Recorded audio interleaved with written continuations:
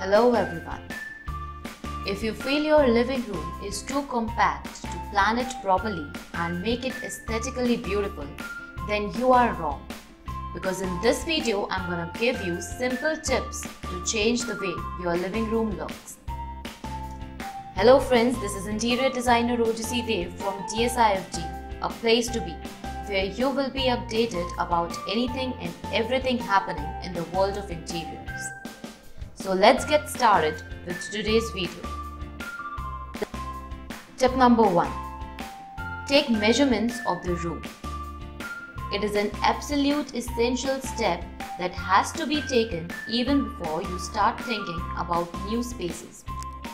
If you are doing your house with the help of a professional, then make sure that you get the measurement layout of your house with the grid lines on. If you are on your own, then buy a grid book. Tip number 2. Carry a grid plan. While shopping, when you visit any shop to buy furniture, or if you want to buy furniture online, make sure that the measurement plan is always handy so that you can mark out the furniture on the grid plan and get a sense of free space that you would be getting after placing the furniture. Tip number 3. Mark furniture on the floor with a tape.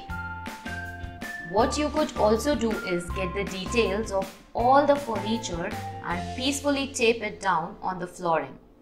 What I'm talking about is to get any color tape and taping the furniture outline on the floor. It is very important and practical step to get clarity of this free space after placing the furniture.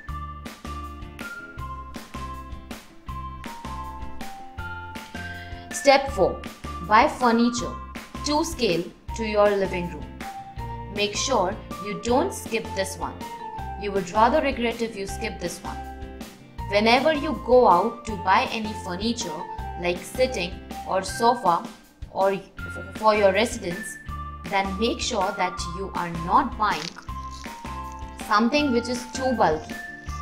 We want furniture which is light or which looks light visually.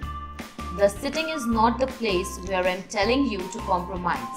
It is to be really comfortable, but the armrest and the backrest is somewhere you can save space.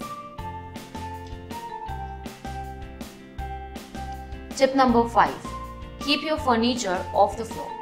You can buy a sofa or a sitting that is not completely touching the ground.